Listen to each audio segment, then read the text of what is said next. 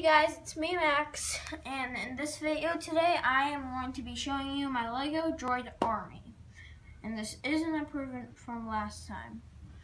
We have the Vulture Droid from last time. Just that. We have the Droid Carrier from last time. I will be getting another one of these with the strap that comes with it.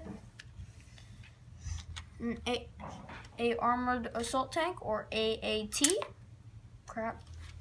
Missile just fired. Sorry about that. Wish we'd been filming in slow motion.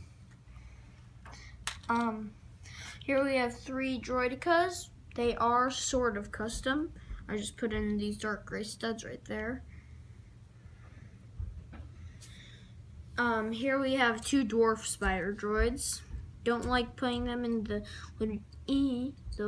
where all their legs are spread out, because that's just annoying. And then here we have a 4x4 row of battle droids, so that's 16 regular battle droids with 3 pilot droids leading each one of them, and then a commander droid in front of all those. Buzz droid, you know what that is. We have a stap. I'm going to be getting one more of these types, and that blue one. Here we have General Grievous, Jango Fett, and Dooku.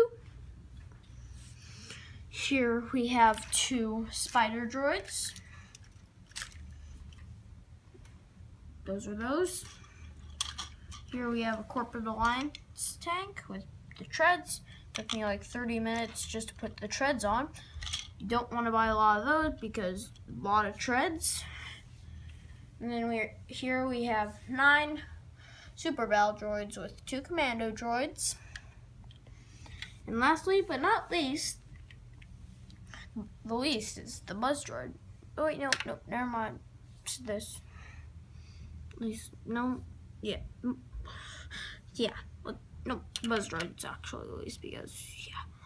But here we have 2 regular Geonosians, 2 zombie Geonosians, a Nemodian Guard. We'll be getting another one of these because it comes in that. And here we have 2 Geonosian Battle Droids and a Geonosian Battle Droid Commander with a backpack. And this is my Lego Droid army. I want you to subscribe, like, comment, do all that fancy stuff in the section below.